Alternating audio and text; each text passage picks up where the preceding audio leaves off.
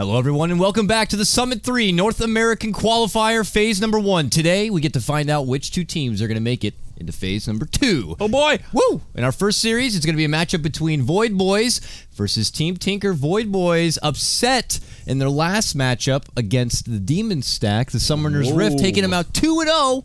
Team Tinker was not so much of a surprise. They stomped and they made their way here. But Summoner's Rift and Mini Beret, both these all-star lineups end up getting upset. It's been interesting. I think Team Marino, Tinkerino, the pretty obvious favorites coming in against Voidboys, but who knows? This is the team that Pat Soul is actually on, and he's been jumping around a little bit. So yeah, it was actually between these two teams. People were like, "Oh, Pat Soul's on Tinker now," and then like, Tinker had a couple last-minute changes with their carry player. You can only be on one team, folks. And we're not going to be on both, obviously. So he went back to his Voidboy squad. They've obviously already proven themselves a little bit, taking out the Demon Stack, and now it's going to be their biggest test, probably of Phase Number 1 in Team Tinker. So let's go ahead and without further ado, we'll hop into the draft at hand. And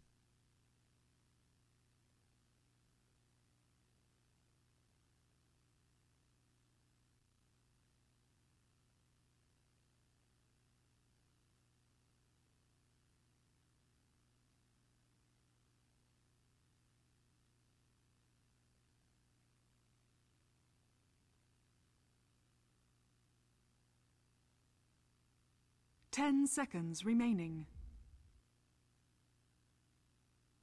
5 seconds remaining. Reserve time.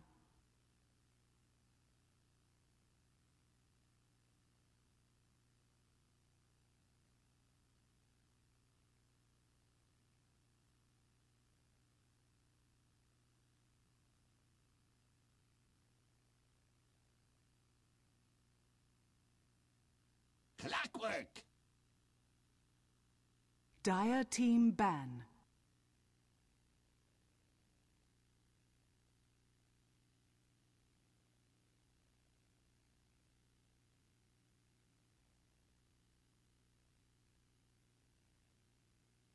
Ten seconds remaining.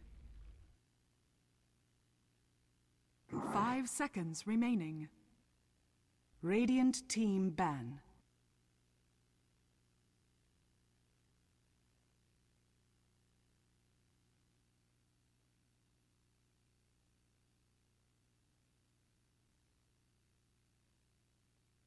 Ten seconds remaining.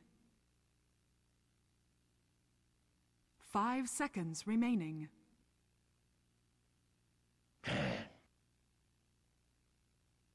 Dire team ban.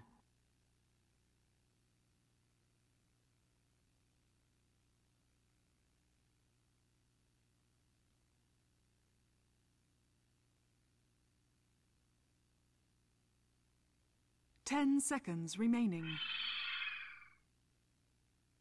Radiant team ban.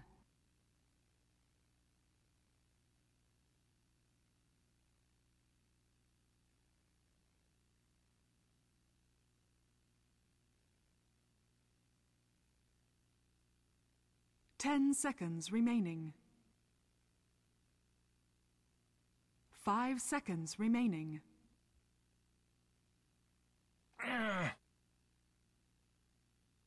Radiant team pick.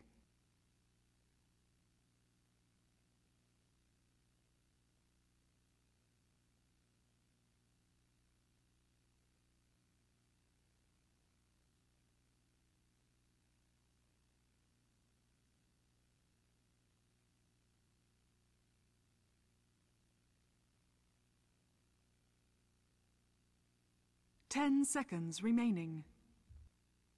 Shadow Fiend. Dire team pick.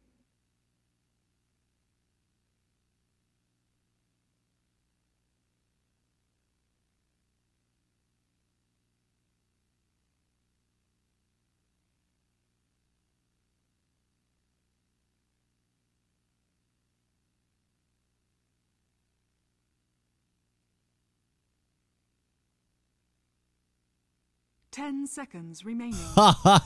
Were we muted that whole time? I think we were muted this whole time. You, Turkey. I unmuted. You heard me say it. I know. How did it get back on? Well, I wasn't looking at the board, man. Did you hit the? What happened? I don't know. I definitely hit it. You heard me. I'm like unmuting Mike now, and I hit both of them. Did you hit the select buttons by mistake? I don't know.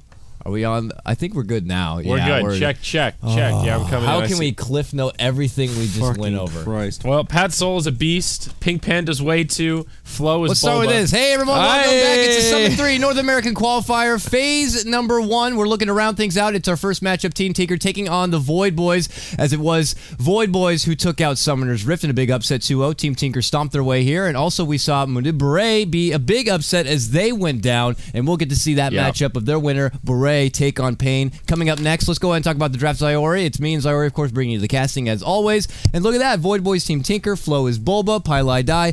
KotLGuy's back instead of MSS, who was standing in for him. Pink Panda is way too. Void Boys, Pat Soul. He's a crazy character. A lot of mystery behind him. 75% Dota buff win rate. That is pretty much all we talked about up to this point. And Zyori made a good call on the Shadow Fiend.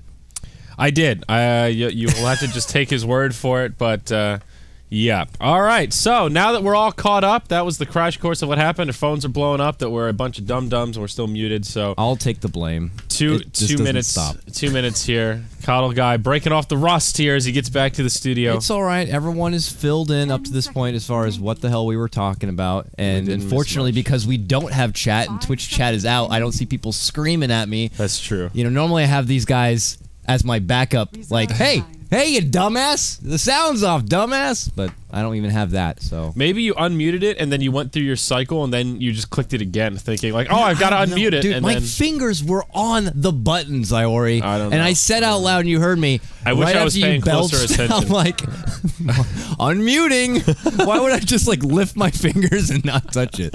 We're off to a good start today, folks. All But right. let's talk about the draft. Now that we have the audio and everything underway, Bristleback has been picked up as the frontline meat of the Team Tinker squad right now. So now you got this guy kind of tearing up the front lines. Void Boys could have their hands full with him. Then you got a lingering Enigma who could sneak in there. Plus Shadow Fiend's going to be bringing the right click. Pretty good synergy. Plus you get that minus armor flavor between the Shadow Friend and the Bristleback. Yeah, absolutely. Now, Frost, the ancient apparition picked up by the Void Boys. Have not seen him too much recently, but pretty good against those tanky mothers like your Bristleback. Anything you can do to just, well, not really buff up the damage he takes, but decrease the amount of damage it takes to finish him off. Also good against the Shadow Fiend. Similar reasons there. 5 seconds remaining. Void Boys, an interesting draft. They've got some Roche control. Reserve time. Not a lot of big team fight, though. Mostly single target type stuff. Yeah, it's kind of like I'm looking at it now. You land a good Ice Blast. Ember Spear can get in there with 1 to 2 Sleight of Fist to really soften them up a bit. Vengel's always there as the saving grace. You know, can help out Clockwork if he gets himself in a bit of a pickle with his initiation. But I feel like they need more team fight. They need something to kind of bring it all together. The glue of the Void Boys draft right now. The glue. We have a bunch of yeah. sticks. We have a foundation. They need to build that raft. They got to get Yeah. the twine, tie it all together. Yeah. They need probably their safe laner. I would imagine the Ember will go mid. Not the easiest matchup against Shadow Fiend. That may prompt them to put him in the safe lane. This is going to be the Pat Soul special here at the end. Lycan has been something he's picked up from time and time, and Radiant side Lycan wouldn't be too bad, though outside of Lycan, they don't have a whole lot of... Well, they have Dire Vengeful Side, Spirit. rather, yeah. Or Dire Side, yeah. Dire Side, they do have Vengeful Spirit, but outside of that, it just doesn't feel like a Lycan kind of a get-up right here. What else does he typically go for? Morphling, Slark. These are other popular pickups that Pat Soul likes to run in his arsenal. Hard to say. A lot of options here, and some of it will depend on what Team Tinker do with this final pick. I reckon they're looking for the Ush hero here. Not sure exactly who is playing Ush likes to which play Shadow lanes. Fiend. If Is they get Ush the mid Shadow Fiend, or If so they this get is a KotLGuy hero? it's one of those things Okay. like if you get a certain hero, they like to switch things up. All right, kind of like the Era type deal. He Yeah. plays safe lane, but takes the Shadow Fiend Unless KotLGuy, who's back now instead of MSS, is like, no, listen, young one. All right, listen here, boys. I am the Shadow Fiend player. But Yeah. I'm pretty certain it's going to be Ush, and they could leave KotLGuy this final pickup. But that's just my hunch right now. I feel like Jug would have been pretty good here for Team Tinker, honestly. Pretty good ban from the Void Boys. Who else in the way of cores? I feel like there's a whole bunch that we're forgetting about here. Who matches I mean, up like then well? it depends on sweaty you want to get. But Ooh, Storm Spirit. Spirit, So okay. not a thriving late kind of a game, but more as we want to get a lot done in the mid-game period, and then maybe our Bristleback could be a big tempo controller. But as it stands right now, that's an off-lane Bristleback, not like the safe lane farm Bristlebacks we've seen as of recent. And then what could be either a Storm mid or Shadow Fiend mid. A nice mobile carry, though. Very good against Ember Spirit, who can hop away to his Remnants. Vengeful Spirit with her cheeky little swap. Storm can close that gap, get in there, and try to make it rain. 5 seconds remaining. A little lackluster, though, in the stun department of Voidboys. Yeah. Chains and then Missile. Yeah, exactly. I feel like they're in this conundrum where they need a carry here, but they also need another stun. They could do something unconventional, like pick up a Sven, somebody like that. No, they go Morphling, so, oof, okay. So it is the Morphling grab. Pat Soul Morphling, man. Okay, well, I have some faith after all that hype we put around Pat Soul. My big issue here is, sure, you see the Enigma, you think, okay, Team Tinker, that's a slightly greedier lineup. You've got the dedicated jungler. Let's match that greed with more greed. They've got 2 carries and then a hardcore and the Bristleback. But I feel like the Morphling games I've seen really in the last month or so have been pretty underwhelming. He just takes so much to come online. He really doesn't become scary till he has like 3+ items, and it just takes so damn long to get there. But you look at this, Enigma could have a 10-minute mech. Shadow Fiend might be working on a Yules, have it close by then. Storm Spirit, probably not really in fighting form, but can at least start moving around. If he gets a couple of kills under his belt, can really get that snowball going. Even if Morphling gets some early kills under his belt, he doesn't really start to get that aggressive.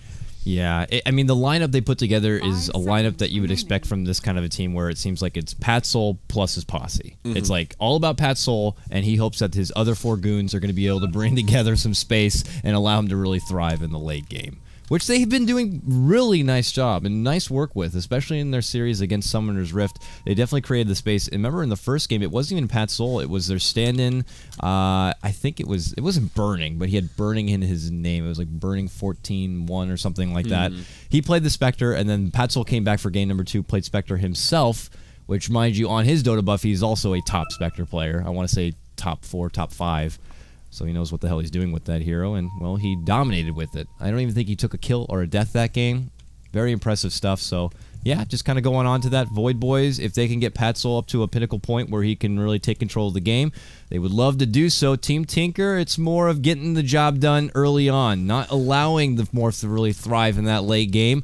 And around the mid-game period, that's where they want to, you know, really put it on hard. Yeah, I definitely agree. Team Tinker will have this window in the mid game when they can do a lot of damage, but they aren't exactly slouches going towards the late game either. Shadow Fiend, Bristle Storm can all do pretty well in the late game, scale pretty decently. Maybe not once Ember Spirit is 6-slotted with a Rapier, Morphling 6-slotted running around, blowing people up with the shotgun, but it's not like they're on this timer where they have absolutely no carry power past the 30-minute mark. But let's introduce some rosters here, Dakota. What do you say? I want to do Team Tinker. All right. All right, Radiant side. We've got Ush, tagged up as a stand-in. He's here on the Storm Spirit. He'll be farming in the safe lane. Flo, a.k.a. Bulba. He's on the off-lane Bristleback. What a name.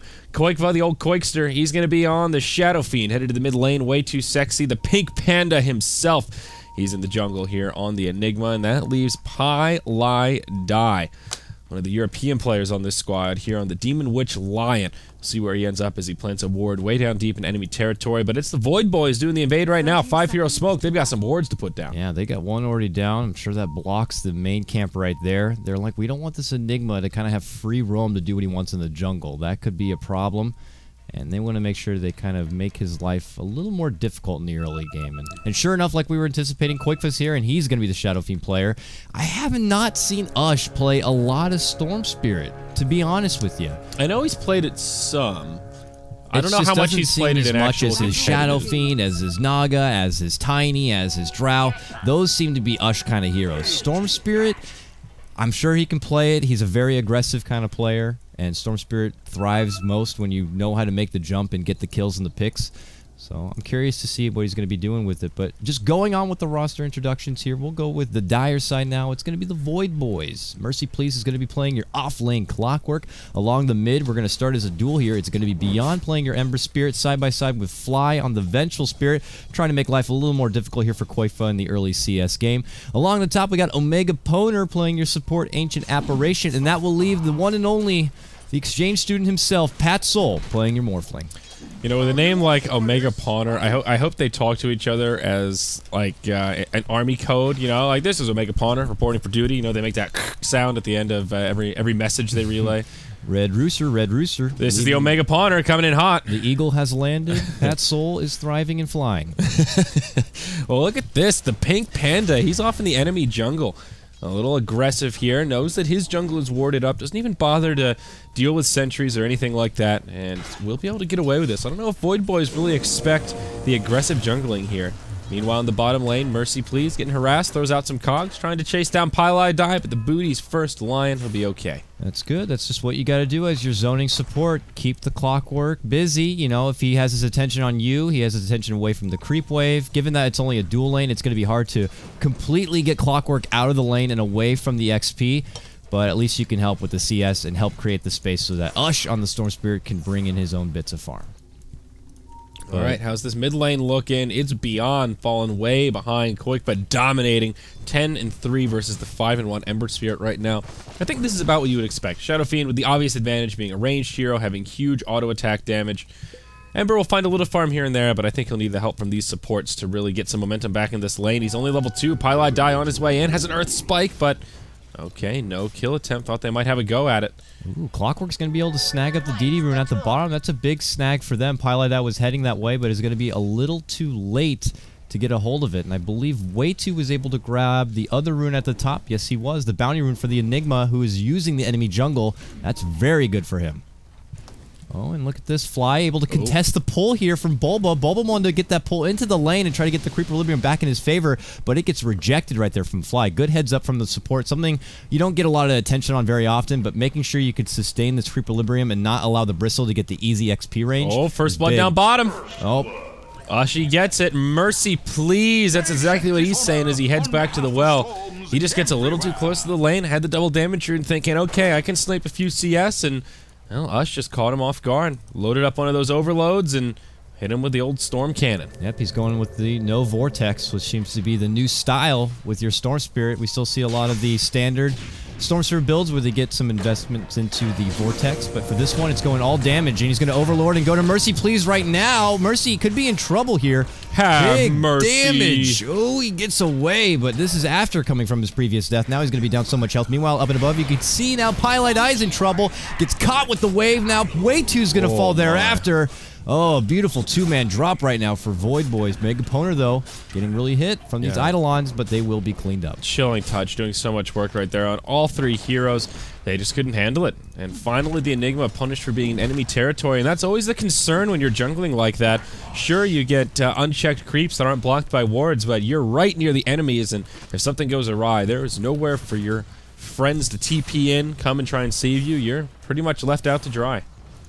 Very awkward stuff. I guess with that period now, Way2 will head back to his own jungle and just make do with that. There's a couple of sentries still blocking a camp or two, but by the time he gets over there, those sentries should expire, and he should have a full jungle to get back and working with. But as far as quota goes, he's level 3 at 4 minutes. Ideally, by now, you want to be at level 5, level 6, so not your quota that you'd like to be at for your Enigma, but he'll just kind of have to make the best of it. But well, even though they get a kill and the Ember Spirit's involved, he even picks up one of them. He is still getting madly out-farmed here in the mid. 27-14 on this monstrous Shadow Fiend, while the Ember Spirit's still at a humble 14-2. Getting a little space to farm the lane now as Shadow Fiend bottles up a Haste Rune, but potential kill opportunity here. KotLGuy on his way in, turns Beyond into a little froggy. They load up the raises. There's your Earth Spike. Few more auto attacks. Haste Rune makes it easy for the Koikster. And that's a dead Ember Spirit. 2-2 as Shadow Fiend gets a little bit bigger. Well played. Good setup from KotLGuy. Knowing that it's nighttime, he could just be right on the cusp of the darkness and then just sneak on forward and get the easy setup with the insta-hex cast, which just makes it for an easy follow-up. The haste is almost just like the frosting on the cake there to make sure you can secure the kill. So safe lane farmers comparing Ush to the Morphling by Patsol up in their safe lane.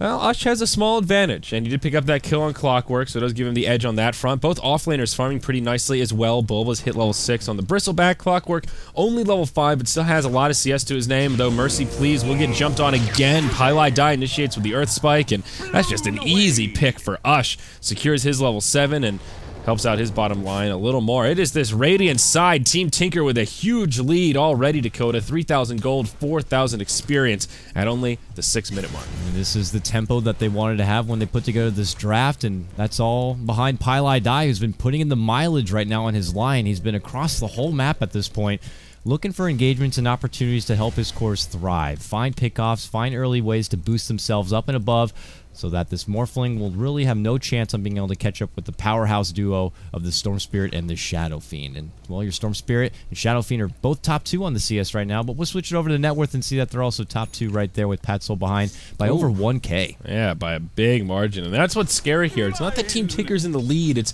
the heroes that they have the lead on. These hard carries that will transition very nicely into the mid game and very well into the late game, especially with an edge like this over the Morphling. Curious to see what item build Patsol goes for. Over in the east, you'll see Morphlings favor that BKB first. Out here in the west, more like that Lincoln's first is still the pretty standard core. If he wants to do something a little crazy, he could try to rush the shotgun, something like that. A lot of options for Patsol. Even just going for a Manta first is a build we've seen some Morphling players experiment with. All depends on when he feels like he needs to come online to start helping out the team. I suppose a Midas could also be an option if he really wants to turbo farm. But nope, goes back for the power treads to get some stats to his name. I wouldn't be surprised if BKB is something considered. You got a Lion, you got a Storm Spirit. That's a lot of lockdown just between the 2 of them. I mean, you're talking Earth Spike plus Hex on just one of the heroes. Then you get Vortex Pull and all that huge Shadow bursty raises. damage. And probably an incoming Orchid that could be on this Ush Storm Spirit, which it will be. He's got the robe. You're going to need a BKB. A Lincoln's is just not going to be enough, and for a Morphling, stopping off and getting those defensive items first is another step he has to take before he can really try to put the team on his back. So just at the way it's going right now, Team Tinker have a beautiful tempo, a beautiful storyboard for this game. As long as they stay on track, they're going to be looking pretty soon, or pretty good rather. Voidboys, they want to change it up a bit. They might need to consider dishing out something here as the mid-game will approach so that they can kind of get things back in their favor. Yeah, absolutely. They need to start reclaiming momentum. Clockwork now hitting level 6. Could be a step in that direction. He has his hook shot. Still not much farm as he's fallen a few too many times, but at least with the hook shot, you can start setting up kills around the map. Ush doing a lot of damage to him. Gets hit by the power cogs. Thinking about a dive, but has Mercy on Mercy Please. Now at the top, Rune Beyond. Hexed up. He's going to be in trouble again. Flame Guard's on, but there's just too much physical damage. Bristleback gets credit for that kill. Omega Poner, he gets owned by a Shadow Raise. Another haste rune on Koikpa, and a 2-for-0 as the battle breaks out about the top rune. Team Tinker, man, they must have had a good breakfast. They are feeling it right now. They just easily anticipate Beyond's going to be going for the 8-minute rune, and they just kind of set the trap. And once again, KotLGuy is right there and at the ready. The second he moves up there, he just pops in, gets the insta lockdown, and it makes for an easy cleanup, as they also even have way too nearby at the ready. It's just as if they knew that that was going to be happening, and they just made the call and made it happen, man. This is now going to be more of a struggle. Patsol, his team, he's counting on them to be able to create the space, hold their own. They may not be as individually talented as all of these big star names on Team Tinker, and they're, well, you can see it right now in the early play. But here goes a smoke now from Voidboys. They scout out up and above, but they're really nowhere near an opportunity to open up here. It looks like Flo, though, is going to be able to work with a big stack right here. He's been the only quiet one on Team Tinker so far as your Bristleback. Yeah, he's still farmed very nicely, though. We checked in on the offlaners. Both got a baseline of farm. The key difference, though, is Flo didn't die. 1-0-1 and 37 CS. Not too bad. If he can clear out this Ancient stack, that'll certainly help his bottom line. Voidboys, though, they want to intercept it. They see what's going on. There's your hookshot in, right onto Flo's backside. 2 points in the Bristleback ability. Not going to be enough to keep him alive, but there's going to be a turnaround. Bristleback goes down next as Ush joins the party. They'll chase down Mercy Please. He's going to go down second. Now Beyond on the run. He's got the Flame Guard available, but it's going to expire in just a couple of seconds here. There's Ush. Catches him with a Vortex, a Hex as well. It's already a 1-for-2, maybe a 1-for-3 to boot, and it is. He gets into tower range for even extra damage coming his way. A double kill for Ush. And another successful team fight for Team Tinker. Just makes for easy setup. They know that Patsol's not going to be there. He's obligated to stay in that lane, build up the farm, and just try to be a Titan. But his team begins to crumble, and they just keep getting the best of him. You think that there'd be an opportunity for Voidboys to make a sneaky play and jumping in and contesting those Ancients, but Team Tinker are right there and rallying behind them. The quick rotation from Ush allows him to make the jump into the fight, and it clearly pays off. He is now 4-0. on this Storm Spirit, and he gets a regen rune. Life just keeps getting better and better. Yeah, absolutely. This is a happy Storm Spirit. 10 minutes in, first Oblivion Staff and another 1,600 gold. If you can get your Orchid by the 15-minute mark, that's a good standard number. You're feeling pretty good. It's not crazy, but you're having a good game. You get it before that, like 12, 13 minutes, you're balling out of control. Were you the person I was talking about, like, the standard? Like, there should be, like, a book as far as... I think it might have been mod. Yeah, the standards for timing. What's the standard for the Lincoln's Morph? What's the standard for the Lincoln's Weaver? That's a good idea. You just have to update the book every time a new patch comes out and tweaks the timings, though. That's the only shit part of it. Standard for Dire Enigma. You know, the level 7, 5 minutes in with your Soul Ring mech at the ready. That sounds like a fun idea, but painstakingly tedious to put together. This is the standard, as people have decided. No, it's so funny how you keep hearing that, but it really is. It just goes to show, you know, based on the timings and where you itemize, how successful of an early game or a mid game you've really had, and it kind of shows where the tempo's going. But Mercy, please, Uncle Jesse in some trouble. Oh, mama. The Pink Panda gets that one. Ush continuing his dominance. That's a completed Orchid at 11:30. That's better than the standard, Zyori. That Whoa. is better. Hashtag math. Top lane, smoke rotation. It's a Yule Scepter, Dakota. That was, you can take it away, man. Omega's dead. Now Fly is dead. He's in trouble. He's TP'ing out. Whoa, it's a finger. Pylai gets another one.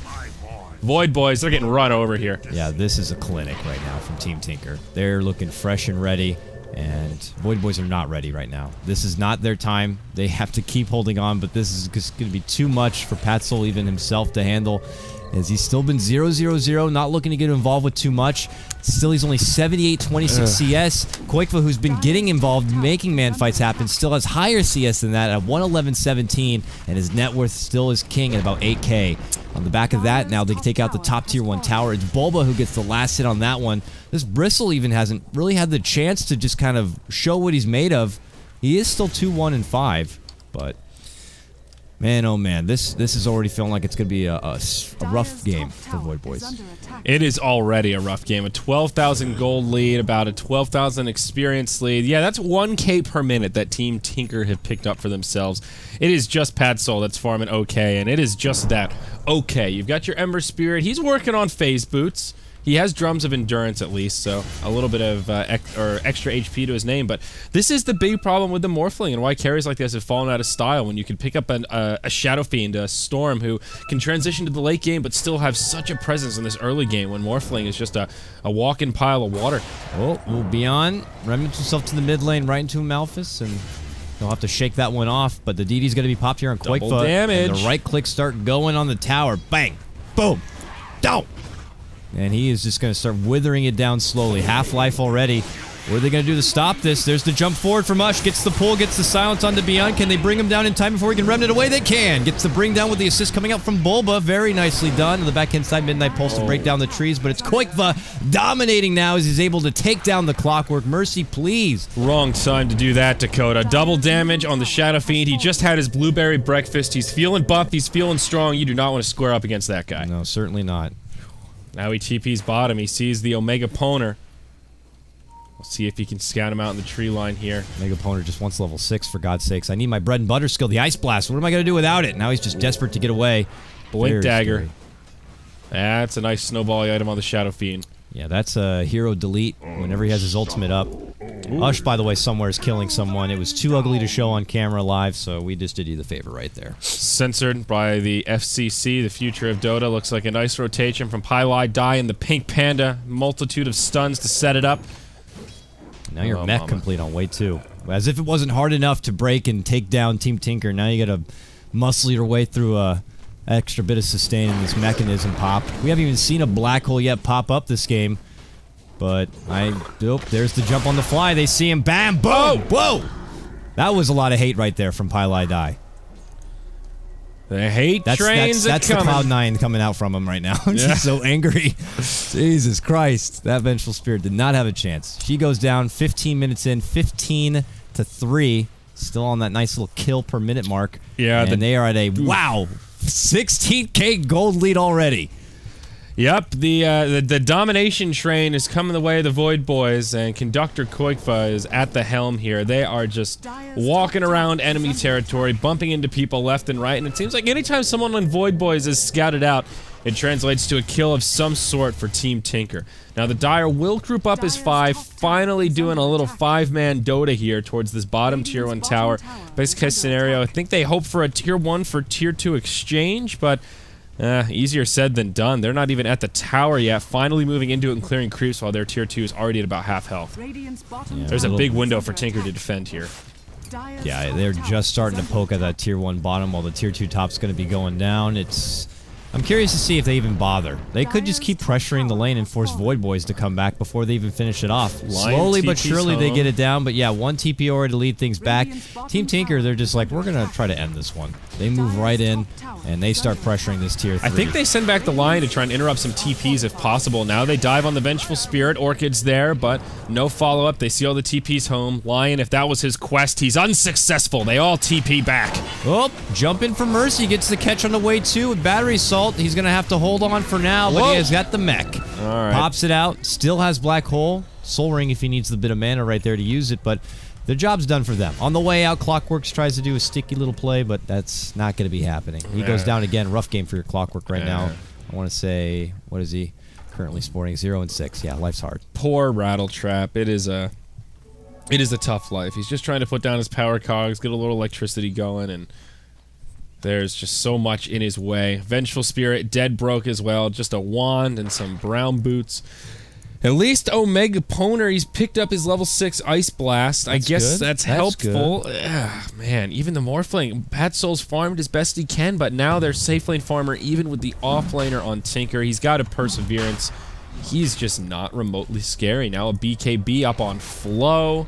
BKB almost up on the Shadow big old Fiend. freaking frog. My goodness. Yeah, it's a bullfrog. That's a big that's a big frog. Does a bullfrog bump its ass when it hops? I don't know, dude. I haven't looked at the bullfrog up close. I think it does. Oh, Ice Blast comes flying on in. There we go. Beyond trying to do a little chip damage he can, but Roche falls. It is Ush that gets the Aegis, goes zipping on him. There's your Black Hole. Mercy and Pat Soul caught inside of it. Vengeful Spirit swap will interrupt it, but it'll cost Avenger life. A fast 3-0 for the Voidboys. Now it's 4-0. Team Tinker just dominating again. Is it going to be a full 5-man wipe? Well, we're not going to live to find out because they GG. Boom. There it is. Godlike streak for Ush. 1 for 5 around the pit. 21-4. Game 1 is a massacre. Good morning. Good afternoon, everyone. Summit 3 in a qual. First match is over. And Team Tinker look pretty damn good coming into this. Voidboys, they're going to have to try to shake that one off because that was not the Voidboys I saw yesterday. No. Maybe just a little outclassed here against Team Tinker. That was one of those games that was just tough to watch if you were a Voidboys fan. Just outmatched. I think we were both on the same page about the Morphling and how long he'll take to come online, but that wasn't the only problem. All of their lanes kind of fell apart. The Clockwork fed way too much. The Bristleback got way too much out of the safe lane, and, well, we saw how well that Shadow Fiend did mid on that Ember Spirit. Yeah, I mean, there's nothing else to say about it. Each lane for Team Tinker got what they wanted out of it, and they just showed that, well, that was their period of time. Well, mid-game approached, Storm Spirit got his kills, Shadow Fiend got his kills. I mean, there's nothing they could do about 11-minute Orchid on Ush, that's pretty much all you have to say about that game, and you can probably guess how it went. Yeah, MVP Team Tinker. Voidboys, hopefully they can shake it one off and come back because it's match point right now for Team Tinker. It's still a best of 3. It is single elimination still, but, well, Team Tinker win this one, they qualify and make it to phase number 2. Voidboys, turn on that Taylor Swift, shake it off. Haters gonna hate. You got to shake, shake, shake. Let's see if you can bring this one home into a game 3. All right, and with that, we'll be back. I'm KotLGuy. That's Zyori. We're beyond the summit. Please hit that follow and show us some love and support. We'll be back in just a moment with more Dota action.